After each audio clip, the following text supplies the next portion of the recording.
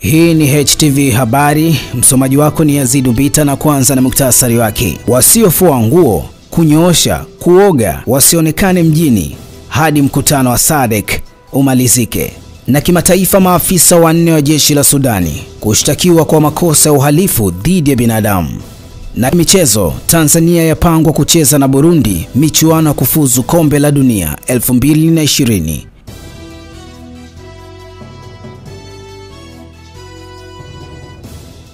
Habari kamili. Karibu.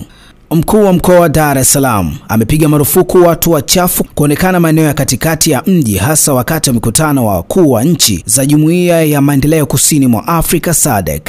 Makonda amesema kuwa kuja mjini bila kuoga, kunyoosha nguo ni marufuku.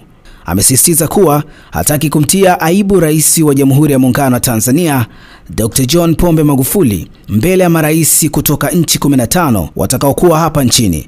Amesema hayo wakati akizindua kampeni ya usafi, ikiwa ni moja ya maandalizi ya mkutano wa 39 wa Sadc unaotarajiwa kufanyika hapa nchini Agosti 17 na Agosti 18 mwaka 2019. Na sasa tuhamie katika habari za kimataifa. Maafisa 4 wa jeshi la Sudan wanadaiwa kushiriki vitendo vya mauaji ya waandamanaji mnamo Juni 3, 2019, ambapo vikosi vya usalama viliwafyatulia risasi waandamanaji waliokuwa wakitaka jeshi kukabidhi madaraka kwa raia. Waendesha mashtaka wa serikali walitangaza hatua hiyo baada ya kufanyia uchunguzi vitendo vya mauaji vilivyopoteza maisha ya watu 87 mjini Khartoum.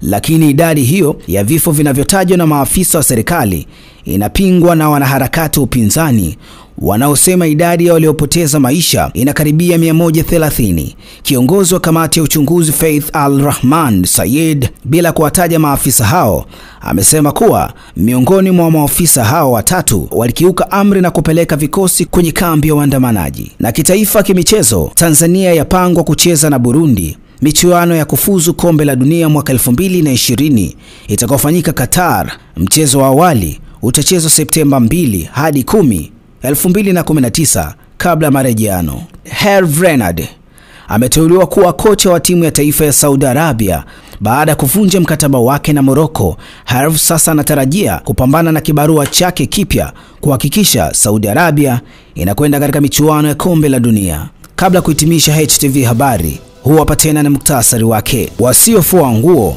kunyoosha, kuoga, wasionekane mjini hadi mkutano wa Sadc umalizike. Na kimataifa, maafisa 4 wa jeshi la Sudani kushtakiwa kwa makosa ya uhalifu dhidi ya binadamu. Na michezo, Tanzania yapangwa kucheza na Burundi michuano ya kufuzu kombe la dunia 2020. Na huo ndo mwisho wa HTV Habari. Usikose kutufuatilia kwenye mitandao yetu ya kijamii, Facebook, Instagram, YouTube. Tunatumia HTV Tanzania. Mimi naitwa Yazidu Bita. Nikutakia siku njema.